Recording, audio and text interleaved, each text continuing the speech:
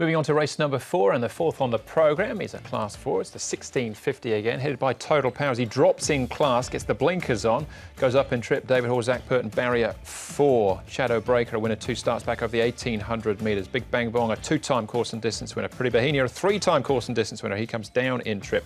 Universal Go-Go, third to Murray's Partners last time out, course and distance. All for St Paul's will roll from barrier 5. Daily Beauty, just touched off by Winston's Lad last time out. And Humble Steed off the inside gates. He's won twice this season, but up in class last time, only 8th to Lightning Steed. Joyful Cheers, Tom, is the horse that's been up at Chung Fa in the last month. A couple of horses likely to go forward here. A Shadow Breaker, who's gone forward in his last couple of runs over 1800 metres, dropping back to 1650. The other is All for St Paul's, who was 3 wide, no cover last time out, and is trying Happy Valley for the first time. Big Bang Bong, he'll be just behind them somewhere with Joyful Cheers. Humble Steed could be tougher in Canto Prepared and Ballistic King. Daily Beauty and Total Power to race together midfield.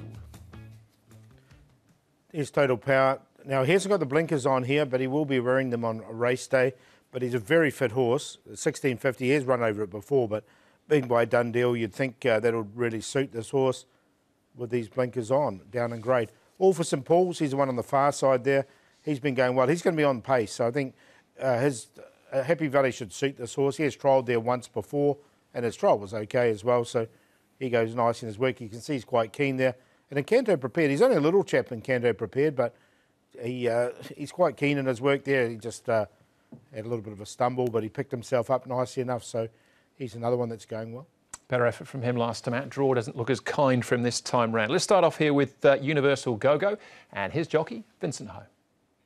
Vincent Universal Go-Go, he hasn't won for a while, this horse, but the way that he performed last time out, is he finding form? Yeah, his form, it has changed a bit. Used to have lots of early speed, but since this season he lost that. But at the last quarter, if you gave him a chance, he ran home really well last time. So the way that he was running home last time out, is that the way to ride him if he hasn't got that early speed like he used to? Yeah, I think so. I'm not gonna force him too much, but obviously he got good draw this time, so at least can be 1 or 2 positions closer than last time, which should help. Yeah. How's his work been? You've ridden him at his last couple of gallops. Yeah, his work's been fine. His freshness is still here. So hopefully he can win. Nice positive comments then from Vincent regarding Universal Go-Go. Has won course and distance himself. Next horse we can have a look at here is Daily Beauty. Now he gets up from the 12 to the 1650. Paul, on this evidence, you'd suggest that would be a positive. Yeah, looks it, doesn't he? He got well back and he sort of weaved his way through the field there. And once he managed to get to the front, it looked like he was almost going to win the race. Winston Ladd down the outside just dive-bombed him late. But a good run from him. 1650 looks ideal. So he's one of the major players for me. Yeah, he is. I like the way he took that gap too at the 150 and charged on through, just beaten by a really well-rated Winston's Lad last time out. But look, I think he can go close here with the lightweight. OK, that's Daily Beauty. Joe Moreira will be in the saddle there. Total Power. Now, he's the class dropper here, Tom.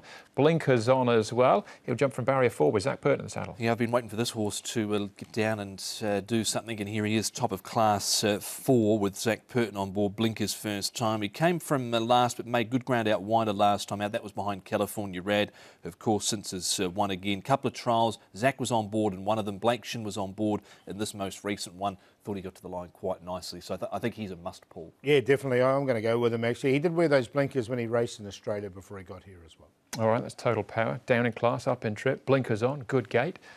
8 and 3.7 at the moment. What do you like, though, Paul? Yeah, I'm going to go with him. I just think with those blinkers on, downgraded, Zach Purton, low barrier draw looks ideal. Daily Beauty, the danger. And Canto Prepared will get back. He'll run on late. It was a good run from him last time.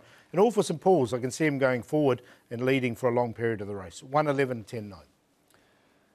I went with the 11 on top. Daily Beauty, liked him last time out at a decent price when he went round at 14 to 1, beating a nose. So we're going to go with him again. Daily Beauty over Total Power. Universal Go-Go. And Canto Prepared, he's going to need a little bit of luck from gate 10. 11, 1, 7, 10. That's the cue. That's what it looks like on paper anyway. 1:11, 11:1. I went 11:1 in the end, but good start to the, or potentially for the 6 up there for 6 up players. That's race number 4. Next up for us then, race number 5 will be the first leg of the Triple Trio.